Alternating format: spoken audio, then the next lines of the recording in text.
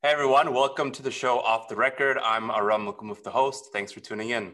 On this show, I'm interviewing well-known CEOs and VCs about how to spend the money that you raise effectively and what mistakes to avoid.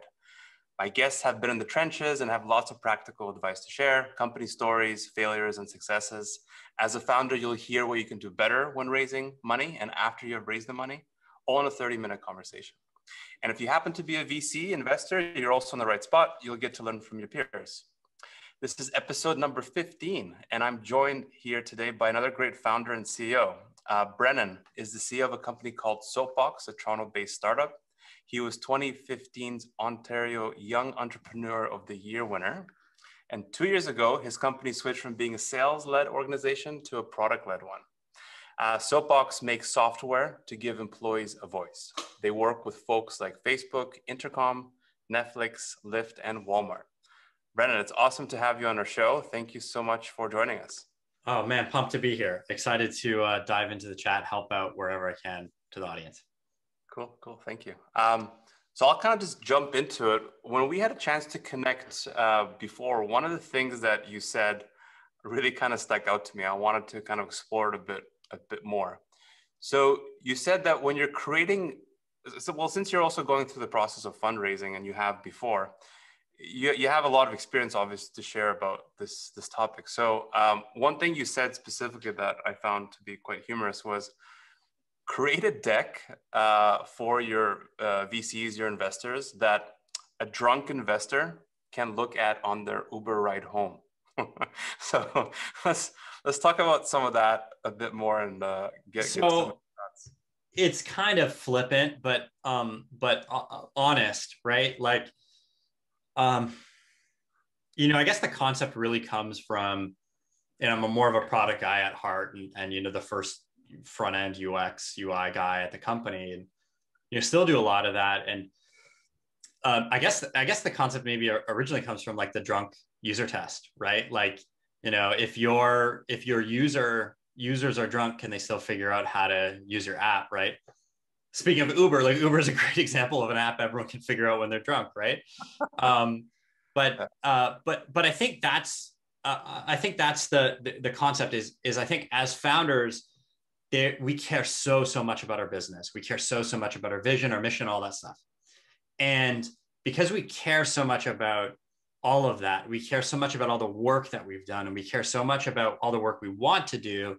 Sometimes it's hard to condense all of that into a pitch. And I think we work really, really hard to get all of that information down to like a 20-minute pitch, and we build it into these decks and we send the decks out. Mm-hmm. The reality is the purpose of the deck is really to get you your next meeting, right? And for the most part, I think during a fundraising process, it starts with like an email intro that says, cool, send me the deck. I think as founders, we overestimate how much attention we get when we send that PDF attachment or whatever the heck you're sending. I think part of that is wanting to impress, wanting to convey how cool your business is. When instead, I think what you want to optimize for a little bit is kind of the just extreme clarity and conciseness. Like really, when people first glance at your presentation, it's like, open, load, flip. Cool. Okay. Yeah. Let's have a meeting. So like, will you pass that test? I think that's the first thing that you want to do. And, this goes for like a Y Combinator application all the way up through, honestly, like, if you look at any of the S1 filings, like the S1 filings are dense with information for a public company. Yeah. But the media blitz that surrounds it isn't, right? It's headline. What's the headline? Right. So I think there's a lot of things that you can do with text and words and imagery to do a good job of that. And I'll tell you, like, I'm terrible at it, right? Like, I think one thing I learn every single time I go through this process is like, I start with Google Slides. I add, a whole bunch of things. It's maybe 25, 30 slides, but it's probably got enough information in there to be 100 slides. Mm-hmm. And then I'll show it to friends and board members and stuff. And, the last time I did this, one of my favorite board members was like, I can tell you right now, this business is uninvestable based on this presentation. And I was like, oh no, oh crap, oh man, what have I done? So I booked a follow-up call with him, like an hour, and the feedback he gave me was like very low value feedback, right? But it was basically like, we looked at a slide, what's the point? Like, you have 3 words, what's the point? Okay, that's the point of the slide, cool. That's the title of the slide. What's one image? Cool, make that image the whole image, done, next slide. Right. And like, that's about as much attention span, at least, as you have at the start. And obviously when you're there in person, or you're there on a Zoom call, or you're actually jamming with someone, you can fill in a lot of details and impress them in a lot of other ways. But like, you got to pass that test first. Mm-hmm. So I think that's the idea. And so like, over time, having done so many iterations of your deck, what's like the kind of main key takeaways that you would recommend to any founder who's going to be going through like a seed round, for the first time? Like 3-4 recommendations that you would give. So a very first time fundraising, I think, is different than future times. I think you learn a lot because you're able to prepare 12, 18 months in advance for your next fundraise. Mm-hmm.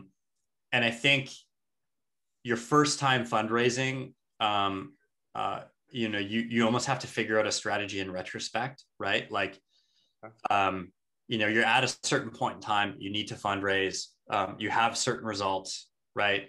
So I think you've got to go through and pick the results that are great and kind of spin a narrative as to why they were great strategic decisions, right? And all of the ones that were bad, I think you have to spin a narrative to say why those were strategic decisions, to leave them bad for now, so that you could fix them later. Whereas I think, if you're not going through a fundraising right now and you're planning on it in the next 18 months, you can make those strategic decisions, right? And have a consistent narrative with investors for the next 18 months, and they'll just look at you and look at the numbers and be like, wow, this person was right. But I think the first time through, I'll keep using drinking analogies. Like, here's what was helpful for me the second time I did it, or no, maybe the first time I did it. Like, skipped dinner, like skipped breakfast, lunch, have a late dinner. And at the end of the day, you're already a little bit cranky. Like, have like 1 or 2 beers. Now you're a little bit like cranky, but also like joyful, loosened up. Yeah. And just write a letter to yourself. And I think the letter to yourself is like, why is this business super exciting to you? And why is this business utter trash? Right. Wow. And I think you'll likely in that scenario write yourself a letter that's honest, and probably slightly more negative. And so all the negative things you see in that letter the next day, you're going to want to be able to concisely explain away, right?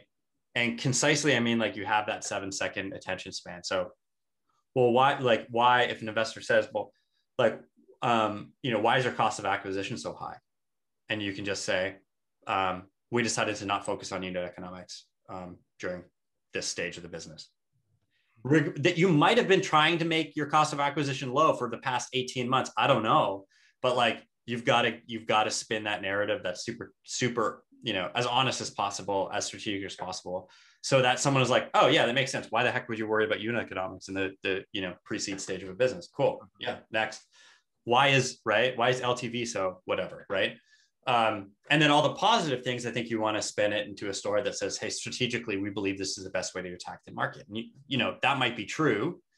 That might also just be like the way you stumbled into success, or how much success you've had. And so I think you're going to want to be able to tell that story without sounding like, well, we just stumbled into this like thing and, we're stupid, but we survived. I think you want to say, hey, we're really smart. We know what we're doing. We're experts in the space. We decided purposely to make these decisions in order to set ourselves up for success in the next round. Let me walk you through those things and tell you how your money is going to change things for the better, much better, right? And so that would be like, if you're in a situation where you can't go back in time, or you can't think, 12 months ahead and have those, make those decisions, then I think you've got to have like an honest conversation with yourself. And I would think about glass of wine, no food, write a letter to yourself, keep it real. keep it honest with yourself, and then right, and then build a deck that can pass the tipsy test and an Uber ride home. There's too many drinking analogies. I don't drink this much, but I think they work. I think they help convey the point. Oh, I love it. That's great. That's great advice. Thanks for sharing that. The next thing I wanted to discuss was kind of operational cash as a managing that as a startup, as a founder, as a CEO. Yeah. So there's like a few well-known CEOs, like the CEO of Zoom. Yeah. I know even the CEO of Slack, Stuart Butterfield. Yeah. They had tons of cash, from organic revenue, and the opportunity was there for those two CEOs to like raise money. But they all kind of said, well, with the case with Zoom, he's like, well, actually, I didn't spend $1 of my Series A until the next round. Yeah. And with like Stuart Butterfield, he said that, we don't need the cash, like at all. We don't need it. But, yeah, it gives us just like a lot more runway or whatever. Like it's just like for a rainy day kind of thing. So in those kind of situations, that's kind of going against the grain, with reasons why most people raise money sometimes. What's your perspective on that? Like, is it something that you went through personally? Is it something that you apply? I think you have to keep in mind too that like, Stuart Butterfield, Slack, and Eric and Zoom are probably more like outliers than anything else, and in a variety of ways, right? Like Stuart didn't need the cash; he had a lot of cash personally, right? And he raised Series B for his video game, glitch that Slack was born out of that no one ever talks about. So like, here's a guy who could raise a Series B for a video game that I don't think launched. Not a lot of people can do that. But yeah, if you sell your last business for $1 billion, you can do that. Or Eric was the VP of engineering for, I don't know how he pulled this one off, but for his biggest competitor prior to Zoom, right? And he stole the first 49 engineers. They all used to work for him, right? And they probably didn't need a ton of cash either, right? They probably did pretty well. So I don't know how you pulled that one off, but he seemed to pull that one off. So I don't know, like, hey, it would be great to replicate that, right? But I think in order to do that, you're probably raising more money than you need at a nice valuation. And so, hey, if you're raising more money than you need at a nice valuation, yeah, only spend the money you need. I think for most people, they're probably raising slightly less than they feel like they need, right? Or just about the amount of money that they need. And so like you get a little bit more into the situation where you have to monitor cash, you have to be good at cash. And certainly the job of any CEO is cash. But certainly venture-backed CEO, it's cash and fundraising if you're continuing to stay on the train track. The way I think about it, and this takes time, I think, to get good at, is for the most part, your board, your investors, your VCs are largely finance people, so they can be very helpful when it comes to financing the business. Some of them have been past operators, which can be helpful in helping you think through operations, but no one is going to care or know about the bits of your business as much as you, right?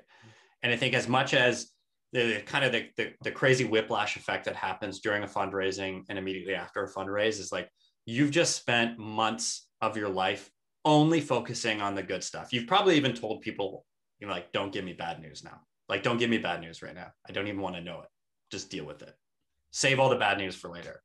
And so you might even have inflated views of how successful you currently are, right? And so you'll come back down to reality probably, hopefully, after those things are done. But once you have the cash in the bank, I think you have to look at this realistically. Do you believe you have product market fit prior to fundraising, right? Like immediately prior to you going out and fundraising, did you believe it? Because obviously, to get the round done, you did. I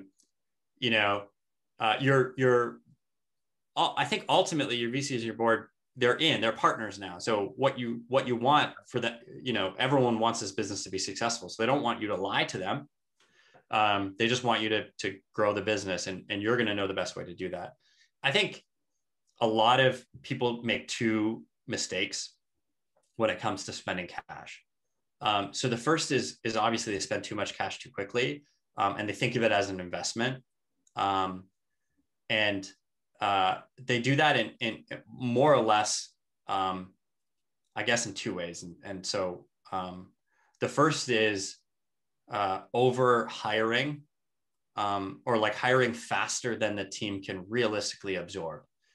And the second one I would say is focusing on new revenue over top of successful revenue, right? And so, like, to unpack that a little bit, say you're a marketing team, I was having this conversation today, like say you're a marketing team of one person, right? You might have money now to have a marketing team of 5 people, but like scaling your marketing out by 5x in the course of 1 month probably just means you're going to waste a ton of money, time, and effort, right? Like a 5-person team coordinated marketing effort is going to take frameworks and decisions and things like that are just different, right? Or say you're a 3-person sales team and you now have the cash maybe to onboard and ramp up to be a 15-person sales team, but a 3-person sales team is very different than a 15-person sales team, and trying to do all of that at once is maybe a little bit silly. But hey, we just promised all these big numbers, so we better hurry up and hire all these people really quickly and start burning cash really quickly so that we can start making a lot of cash really quickly.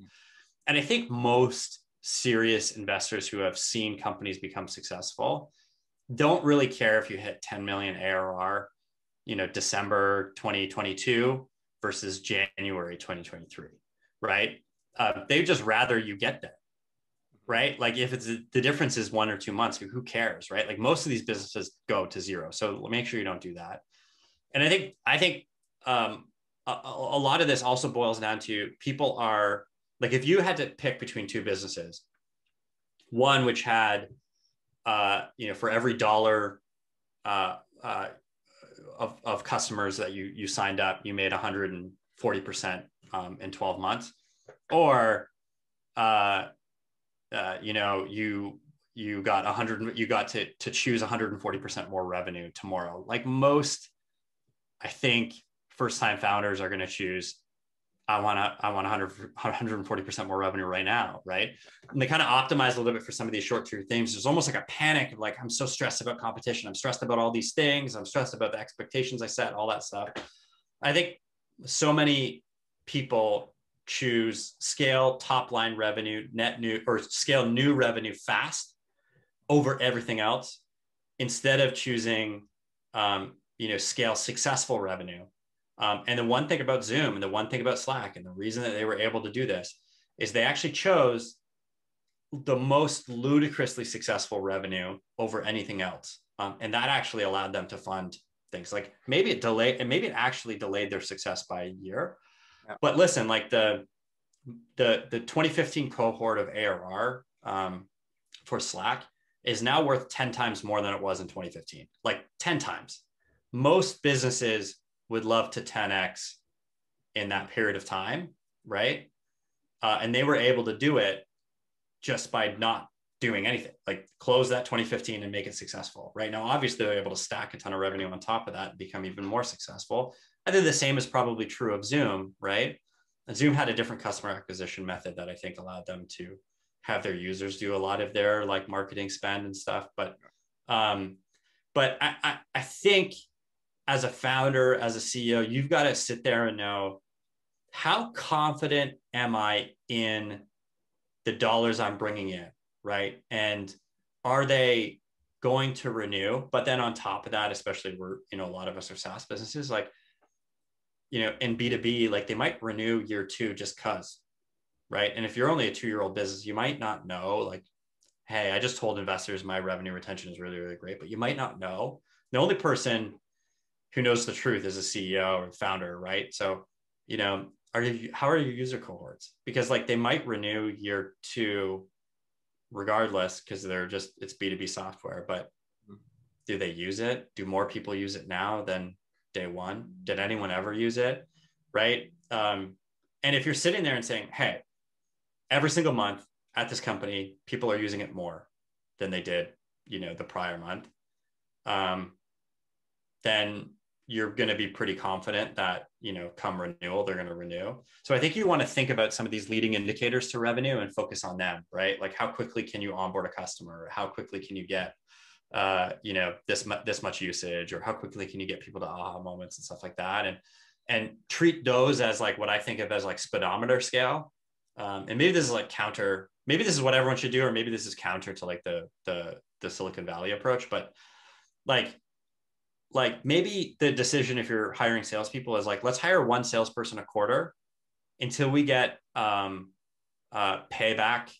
on a salesperson to 6 months. And then we'll start hiring 2 salespeople a quarter until we get payback, back to 6 months or whatever. Right. And if we keep payback on a sales rep at 6 months, then the idea is to, double the amount of hiring we're able to do, right? Like most teams can probably hire one salesperson a quarter, right?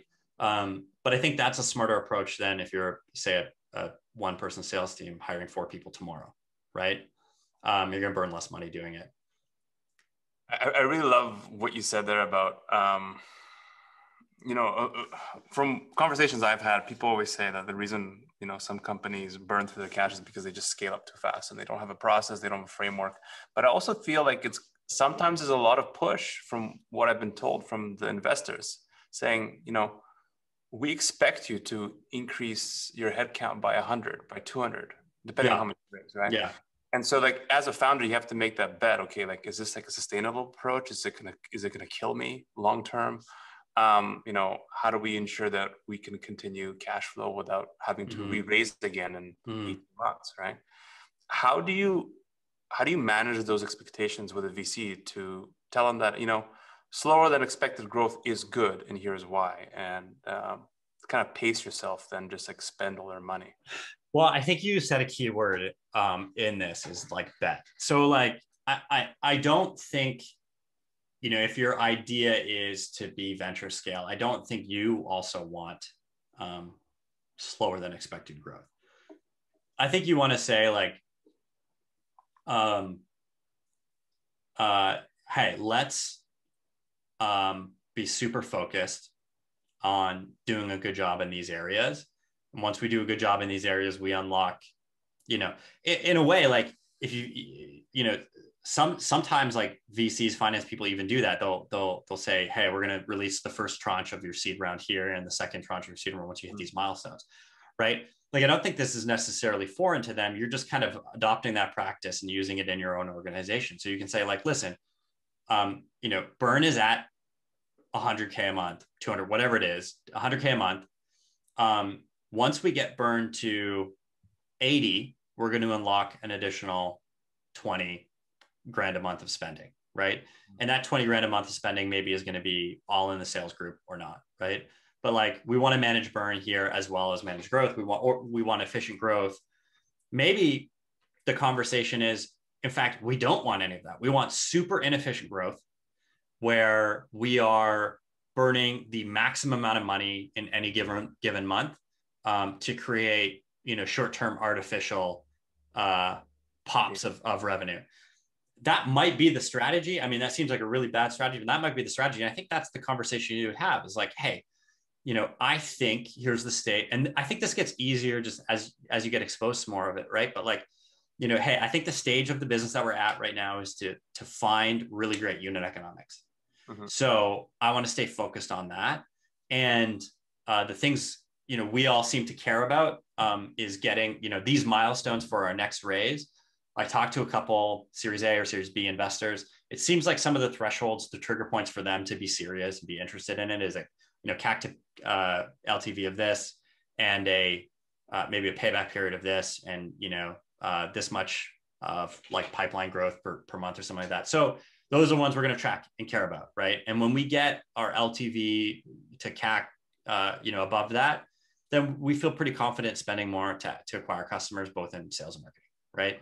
I think they're going to go, damn, this person's like thoughtful about how they run their business, right? Now you can say like cash. Yeah, like, hey, I'm gonna protect your investment. I'm not gonna spend recklessly. I'm gonna be thoughtful about it. And if I don't have a thought about it, I'm gonna, instead of hiring people recklessly, I'm just gonna spend that week figuring it out. Like, I'm going to spend the week one figuring out some of these processes and some of these things. And instead of figuring it out after I've hired the people, I'm just going to spend the time and figure it out beforehand. Now, I don't think that's an excuse to say, I'm going to take one full year to figure these things out before I spend any money, right? Unless you're like worth $1 billion already and like, you know, your investors just want to hang out with you. And that's why they decided to put the money in the business. But I think that's part of it. And I would say like the reason I said bet, I think was such a good word, is that's what you're doing, right? Like almost, you know, if you're of a company past like 10 people, as a CEO founder, you can make 3 bets, right? And you're probably going to have to talk about those 3 things 100 times over the next 12 months. And that's basically it. So sit back, think about what are the 3 bets we're going to make. And that's all I'm going to talk about for the next 12 months. I'm going to put an astronomical amount of resources into those 3 things. And if I do that, it's almost inevitable that we're going to get better on those 3 areas if we stay that focused, right? So maybe for you, it's hiring salespeople. Maybe for you, or like for me, we don't have salespeople. So it's, you know, what's our activation rate in our product, right? What's our conversion rate, you know, of our in-app upgrade page, right? Like if I put product people, design people, engineers on our onboarding experience for 12 months, it's going to get better, right? Like it's inevitable that it's going to get, or what? Like if it doesn't get better, then you just revert your change and try something new, right? If you just measure people, you measure the team weekly on it, you report on the stats, you communicate that for the next 12 months. Like most people are decent at their job. So if you're decent at your job, you're going to get better in those areas. We all claim that we're amazing hires, and we all claim that we have the world's best team. So if that's true, then you should see astronomical returns on those areas. And I think if you pick the right areas, you put all your chips on those right areas, and those really are the real levers of growth in your business, right? Then you should see those returns. And I think what you want to do is like speedometer that scale.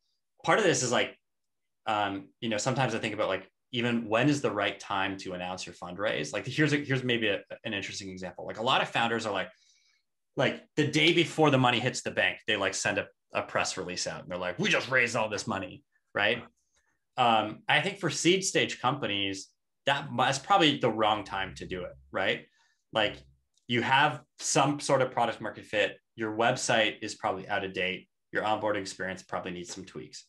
Like maybe raise that money, change, like update the messaging, fix the onboarding thing, and then announce the raise, right?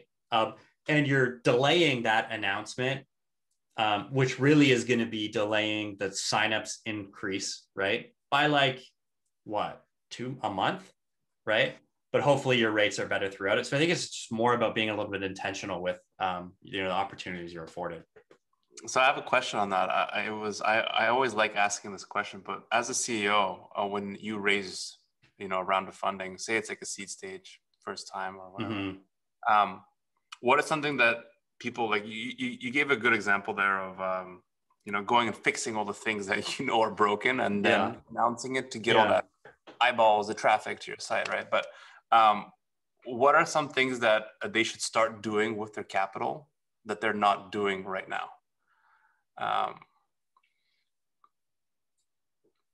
I'll pick one thing I think that is often overlooked by first-time founders.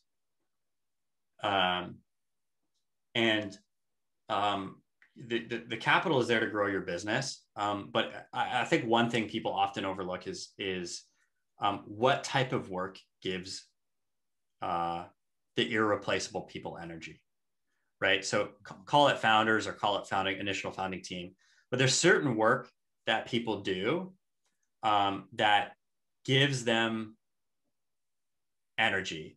And that's like a growth loop in itself. Like if you're doing work that gives you energy and makes you excited, then you don't get burned out, right? And you work harder and you work better and you're doing high value work and you're pumping things out the door all the time. I think you're going to want to make sure your highest paid people are doing that.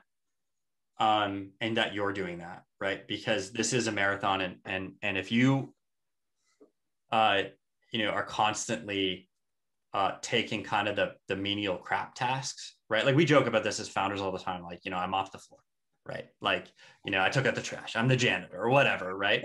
Because it shows you care. But at the same time, like, your salary is not worth doing that, right? And so if you get enjoyment out of it, do it, right? Like, if that gives you more energy to show up early the next day and do other work, great, do it.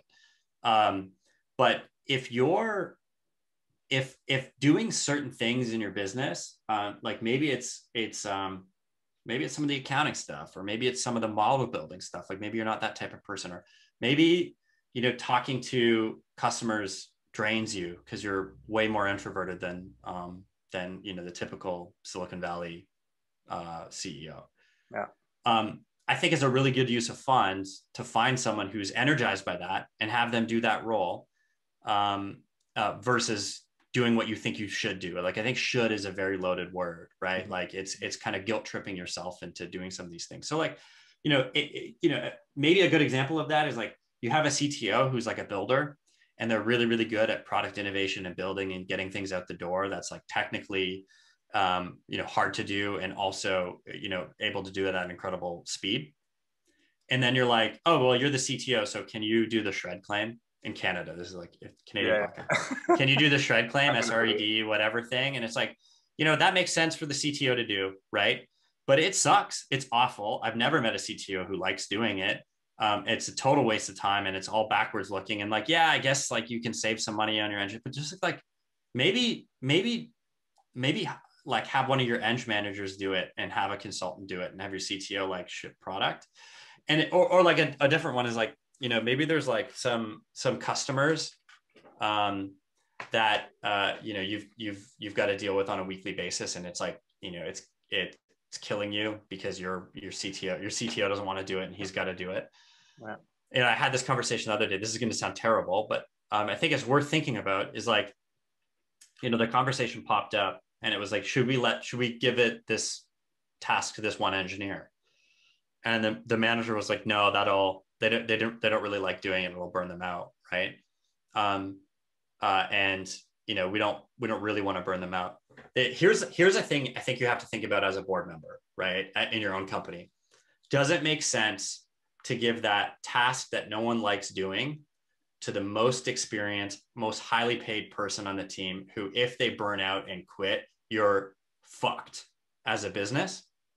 Or does it make sense to give that task to the person who's new to the team, relatively inexpensive in comparison? And if they burn out, this sounds horrible, I don't even want to be quoted on saying it, but if they burn out and quit, you survive, right? And I think sometimes as founders, we don't make the board member call, and we sometimes take too many hits on the team. To kind of answer your question, like, quickly, right? Like, one thing I think once we have this cash that we do a bad job of doing is spending that cash to get rid of these horrible, painful things that we have to do, right? And sometimes what we do instead is we take the thing we're good at and we give it to someone who's not good at that, right? Like, the CTO is great at product innovation. Cool, let's hire a PM, a designer, and an engineer, and have them do product innovation. Like, maybe that's what Square does, or maybe that's what Facebook does, or Microsoft does, or whatever. And maybe that's the thing that someone wrote about in a blog one time. But like, hey, this one process you have works, right? Maybe your CTO doesn't like writing tests. Like, maybe you should have your junior devs write the test for your CTO. I don't know. Anyways, so I'm not advocating for that, but I think as examples of that. I love it. I think it's very true and very accurate. It's a depiction of some things that I sometimes don't do well either. Me too, by the way. It's tough, we always want to take those hits on behalf of the team at times, and take on those things that people don't want to do just to keep them happy, but like, it just bogs us down. Like, and I think it's worse to bog you down than one member of your team. Like, the impact of you being low energy for a week is worse than the impact of a member of your team being low energy. And I'm not saying like always choose them, right? Like, sometimes the right call is to take a hit for the team. Like, sometimes Elon Musk has to sleep on the factory floor. Like, sometimes that has to happen, right? Yeah. I'm not advocating at all to 100% of the time pass it to the team, but I think you should ask yourself that question, right? Yeah. If you are the best salesperson, maybe stay the best salesperson. right? Or maybe if you're the best engineer, maybe say the best engineer. And just be cautious of when you tell yourself, I think I should, right? Like when you hear the word should, like consider, well, should you? Like, should you really? Especially if you have cash to spend, does it make sense maybe to spend 10K now and, give that to someone who, is different, than you? I don't know. A couple more questions, Brennan. Thank you so much for all this great insight. I wanted to ask, because you're going through the process of raising now and you have a lot of experience, what angle put in as your narrative when you're explaining your raise? Is it product? Is it revenue? Is it past success? How do you make your company look more attractive to those investors? So, yeah, that's a good question. I mean, ultimately, they're investing because they believe this, or they're looking for businesses that will be more valuable in the future. So I think you have to tell that story. Mm-hmm. The way you tell it, I think, can differ depending on the type of business and the go-to-market approach, right? But like for the most part, they're finance people. They work in finance, right? Like we work in tech, we work in startups. As VCs, they might use tech, but they're not working in tech. They're not managing engineers. I mean, like, maybe some of the super big funds are, right? But for the most part, they're partnerships. They're not corporations, right? For the most part, they're in finance, not in tech.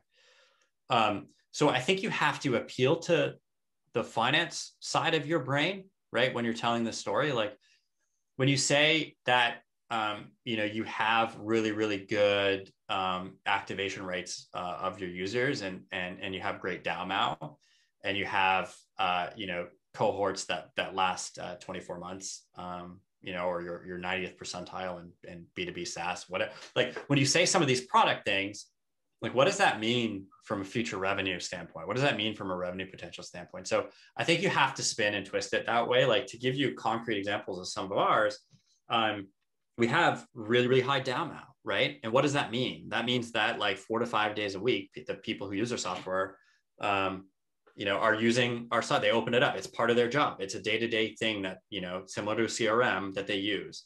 I think you're going to want to start anchoring yourself to industries that have high multiples. And you're going to want to start anchoring yourself to say, listen, if they use it 4 to 5 days a week, it's not a nice to have, it's a need to have. And, that means that, you can charge more per user. And if they're using it and it's a collaborative tool, that means they're going to invite more users. And that means that we get to charge more. And so your expansion revenue is going to be higher as time goes on. And obviously you're going to want to prove out some of those things. So, have a slide that says natural revenue. Like I have a slide in our deck that says natural revenue expansion without a sales team. And then the next slide says adding sales to further expand revenue expansion. And it's just, one chart is revenue cohorts by month. And the next chart is an example of a customer where I did a sales call myself before and after. And it's like natural revenue expansion before, one phone call from Brennan, right? Natural revenue expansion before, after. And then the next slide, how many more potential, and you're trying to induce some greed. So even though we don't have a sales team, even though we're very product led, I think we're still making a pitch that we have revenue now. Yeah. We're going to have a lot more of it soon. And here's what we need to do. We're looking for your investment to do some of those things. I think ultimately that's what we're trying to do. Mm-hmm. And what I'll say is, like, I think there's a decent framework. I think this is like a David Skock framework for like, just think about what stage you're in, right? And I think stage one of a business, and this might be seed stage or around the seed stage, is like, how do you make successful customers, right? Successful customers use your product a lot. They spend a lot of money on your product. They have high NPS.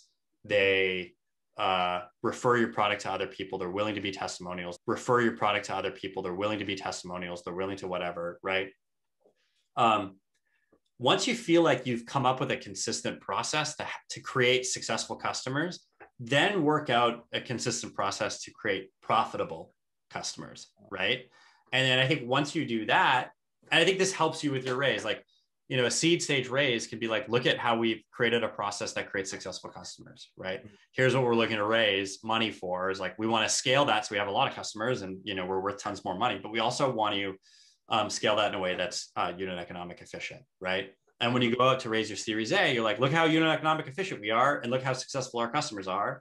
Now we want to, if for every dollar we spend, we make $2 from customer revenue. We just want to spend a lot of money to do that, right? And that can be your Series A. And by the way, we want to figure out all these, we have all of these concepts that are really, really strong for defensive moats, right? Yeah. So we want to scale and do that. And I think those are some of the stories that you want to tell, but ultimately, they're finance people. So I think you have to appeal to the finance nature of the conversation. Okay. Last question for you, Brennan. In a minute or less. Yeah. What would you advise a 28-year-old old self? 28-year-old self, I think it's such an interesting one because you pick the age, not like 2 years ago or 5 years ago, whatever, like 20. 28-year-old self. There's something about turning 30 where you just become like much more comfortable and confident and think in your skin, right? And like you're much, more able to stand up for like the bits and pieces that you believe in versus like what you think you should be cautious of should at 28. I think that the advice would be build. I was kind of already on this path, but I think like build the business that you want to that you're very fucking proud of, that there's like not an inch in your business that seems like it's someone else's business, right? And like maybe that sounds that's coming across like I want to be the king of my own kingdom. I don't think that's true. I think like I believe very deeply in product-led growth. Like I believe very deeply in it. So like that's our strategy, partially because I think it's the right strategy for the type of business we have, but partially because I violently believe that's the way businesses should operate in the future. Mm-hmm. And so it was really hard for me at say 27 to be leading a sales-led team and actively avoiding sales reps who were trying to talk to me. Like I would avoid sales reps at every possible chance I could as the CEO of a company. And then I would hire sales reps to try to sell CEOs of other companies. And I think that was just like that was kind of the impetus for me to say like, hold on a second, am I building a business for 5 years ago, or am I building a business for 5 years in the future? So I think I would encourage myself on that journey. Okay, cool. It's great parting words. Thank you, Brennan, so much for participating on our show. For everybody who's going to be listening, this was another Off the Record episode. It's a new podcast with the goal to build a community of founders and VCs around it so they can make better businesses together. So thanks again, and I'll see you next time. So thanks so much, Brennan. It was great having you. Thanks for having me.